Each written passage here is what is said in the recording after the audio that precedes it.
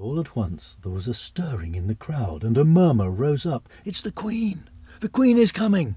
Oscar-winning actor Jim Broadbent lends his voice to the latest adventure of one of Britain's best-loved bears. Winnie-the-Pooh and the Royal Birthday tells the story of the character's encounter with the Queen, as Her Majesty and Pooh share a milestone birthday.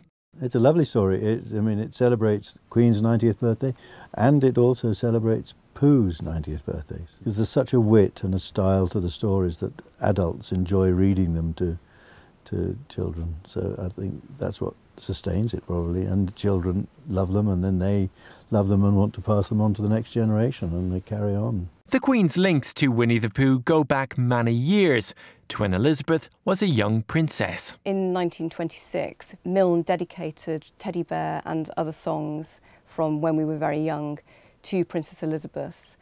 We also know that the Duke and Duchess of York were presented with a tea service that featured images of Christopher Robin, and we're told that the Queen is a big fan of Winnie-the-Pooh. You could tell Christopher Robin had something important to say.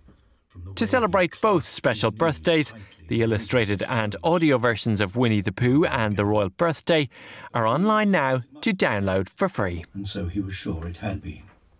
Ignition. Lift off.